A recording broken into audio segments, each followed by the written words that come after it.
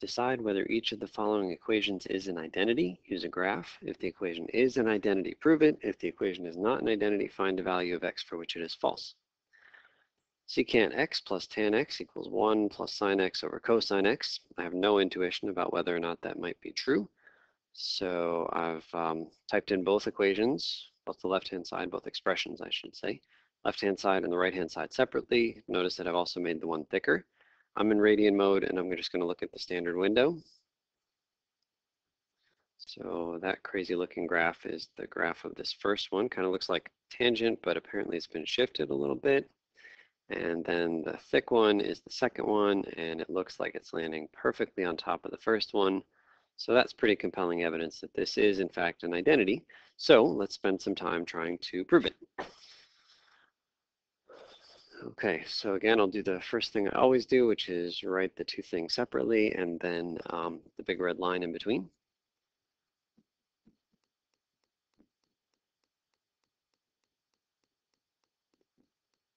And that makes sure that I don't go around and do things to both sides of the equation, like treating it like it's an equation. That's what it looks like, but it's not an equation to be solved, so we can't do anything to both sides of the equation. Got to separate them like this. Okay, secant plus tan versus 1 plus sine x over cosine x. I don't really know what to do. I guess I'm tempted to maybe change things to sine and cosine. I said I don't think that's like the greatest technique, but let's try it. So secant is really 1 over cosine of x. Tangent is really sine over cosine of x. Always keeping an eye on what you're trying to head to. We say, oh gosh, this is really close already.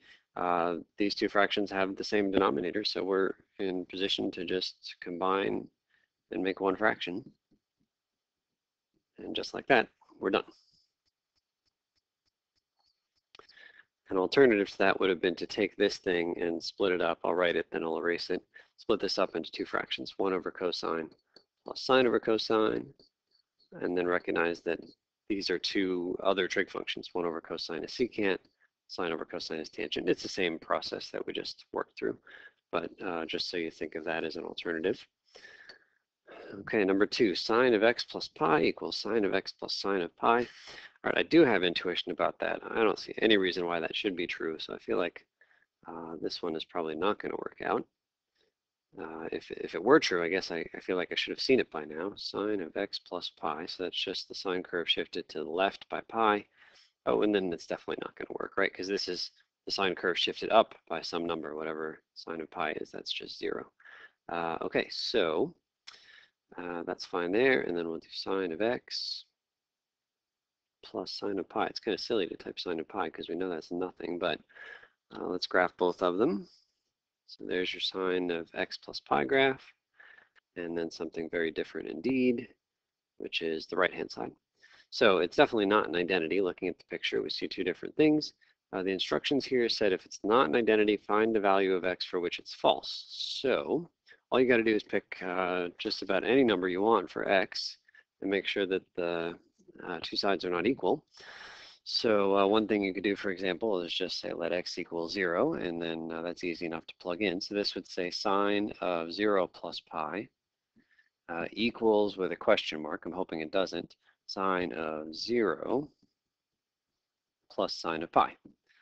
Okay, let's see. Sine of 0 plus pi. That's really sine of pi, which is 0, equals. Sine of 0 is also 0 plus sine of pi is another 0, and in fact, this equation is true. Okay, this is unfortunate. It doesn't mean that it really is an identity. It just means that we got a little bit unlucky and we picked a value of x where those two curves actually intersected each other. And the curves intersect in many places. All we had to do was pick one that wasn't one of those intersections. I could pick this point, you know, like this point right here, but we ended up picking x equals 0, which is where they cross each other. So my suggestion for you when you're trying to find a value of x for which the thing doesn't work is pick some crazy number, not 0, not pi, not 1, not -1, about x equals 17. So 17 radians seems sufficiently crazy that this shouldn't be equal. So sine of 17 plus pi equals with a question mark, sine of 17 plus sine of pi. And this is something that we'll have to use the calculator to help us. So what do we have here? Sine of 17 plus pi.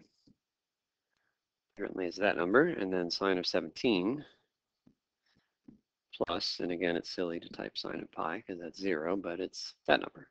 And they're not equal to each other. They are the opposites. And maybe that's not so surprising if you think about the graph. What we just saw is that, for example, if you pick 17, it's not here, but if you did, one of the graphs is up here at some number, and the other graph is down here at the same number, but opposite. But definitely not equal. So we'll just write down here, this was 0.96 is equal, nope, to negative 0.96. So as soon as we see that, we know definitively not an identity.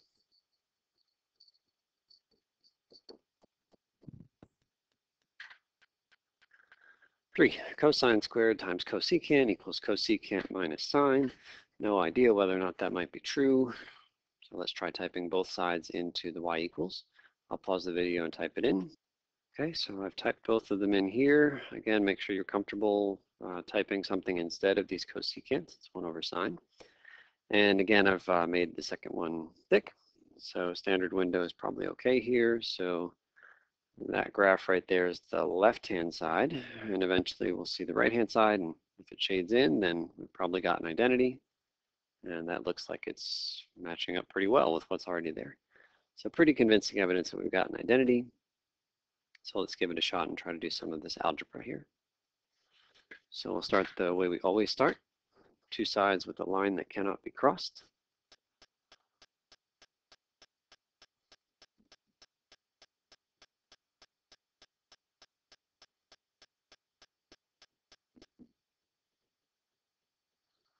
Okay, so let's give this a shot. What do we have here? My first reactions are to either change this thing here into 1 minus sine squared, and there's a sign over here, so that's kind of cool. Second reaction is to change these guys into 1 over sine, and then see what happens. I'm going to go with my second reaction. Maybe the first one would go somewhere, I don't know. So cosine squared times 1 over sine. And then completely separately over here, 1 over sine minus sine. Okay, I don't see a natural place to go on the left-hand side other than changing cosine squared to 1 minus sine squared, but there is a natural thing to do over here, and that's combine and make one fraction. So let's do that.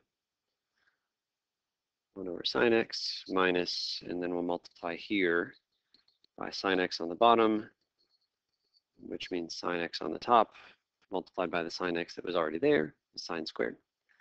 Okay, now we'll combine 1 minus sine squared over sine. Oh, and that feels very good to me because 1 minus sine squared, anytime I see that, that automatically changes to a cosine squared. And I guess technically that doesn't look exactly the same as what's over here. So let's say we multiply these fractions and now make them look exactly the same. And so equal expressions, so we've proven our identity. And I'm trying to give you a sense of the thought process that I go through. Oftentimes it feels like I'm just kind of groping around in the dark. I don't know exactly where things are headed. You know, with a lot of the problems we do this semester, I can see my way all the way through to the solution. There are just some standard techniques that I know how to solve standard problems with, and I know that they're going to work. But with identities, there's not a whole lot of standardization. There's a lot of kind of freewheeling, and that means you got to be creative. And for some students, that's a good thing. It's an opportunity to kind of think outside the box and just explore and follow your intuition. Other students want a step-by-step process that they can follow. And I will say here that math is not a step-by-step, paint-by-the-numbers process that you can follow. So I quite like these identities because they're different from the standard problems that you might see in a math class. Let's try 4. So the first thing I'll do is type both sides into the calculator. And I'll pause the video while I do that. Okay, so I think I've typed these in correctly. We'll go ahead and hit graph. So I wouldn't have been able to guess what secant x minus tan x squared looks like. Apparently it's that. And then looks like it's getting graphed right over. So probably this is another identity, and it's our job to prove it. Again, it might be tempting to like cross multiply here or try to clear fractions on the right-hand side, but you don't have a right-hand side to play with. We don't have, well, we have just a right-hand side, but we don't have an equation to play with. So again, get in a good habit of just writing each side separately and then playing with them separately. There's no interaction between these two things. We're just hoping eventually they both get down to identical expressions.